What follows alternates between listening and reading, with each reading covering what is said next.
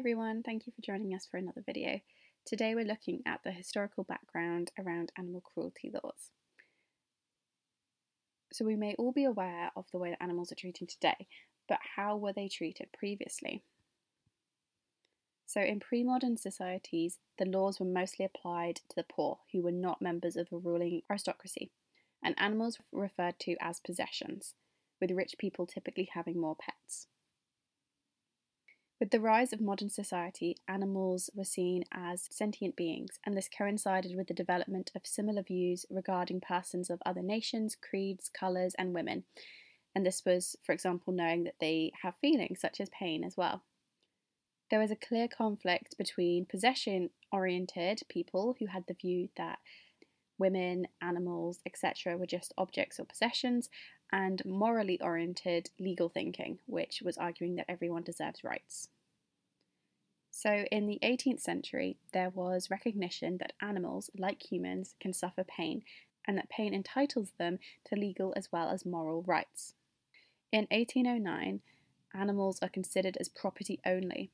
It's a direct quote from Lord Thomas Erskine, who was Chancellor, and this was the first step in the right direction, which put animals into the criminal justice system and was the first law to actually protect animals. It may seem counterintuitive as it's referring to animals as a property, but it was really important. There was a law actually acknowledging animals. In 1822, Martin's Act, which was an act to prevent the cruel and improper treatment of cattle, was brought about. This was to prevent the ill treatment of horses, cattle, and other animals. The conviction of Martin's Act resulted in a fine. The rich had most pets, but were not deterred by this fine as they had plenty of money. In 1824, Society for the Prevention of Cruelties to Animals, the SPCA, was founded to enforce animal cruelty legislation. This was a second body, so separate to the police, and this was specifically for animals. In 1835, Peace's Act was brought about by Joseph Peace, who was an MP. This is an extension of Martin's Act, but it also includes torture, and it was extended to other domestic animals, which was not covered by earlier laws due to the laws being too young. And this time would also result in imprisonment alongside a fine. In 1840, the RSPCA was founded. The RSPCA is the SPCA as founded in 1824, but the R stands for Royal, and this was a royal recognition by Queen Victoria, which allowed the SPCA to be taken more seriously.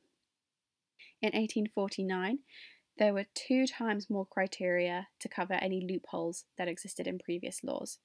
So firstly, there no longer needed to be established that the defendant had acted cruelly. They did not need evidence of intention in order to prosecute. And second of all, liability was extended beyond those who actually committed the offence. It was also extended to supporters.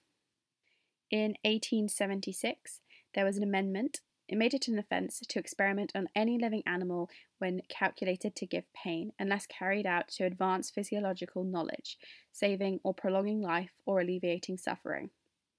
In 1900, Wild Animals in Captivity Protection Act was brought about. At this time, circuses were very popular, and animals may be whipped, harmed, or held captive, and this act ensured that they were being looked after. In 1911 to 2006, the Protection of Animals Act, which started in 1911 and later became the Animal Welfare Act in 2006. Firstly, an unlimited fine not exceeding £20,000. Secondly, term of imprisonment, which in 1911 was for a maximum of 6 months and not exceeding 51 weeks. And this was changed to just under a year in 2006. And finally, make an order to pay cost incurred by the prosecution, including those arising from the care of and treatment to the animals which was the subject of the prosecution. And today, in present day, the UK government has introduced prison sentences up to 5 years for animal abusers. There have been lots of changes over the time, and it's definitely interesting to reflect back and think about how the laws have changed, and also to question what laws might change in the future. Interesting to think about. I hope you've enjoyed this video and that you've learned something useful. Thanks. Bye.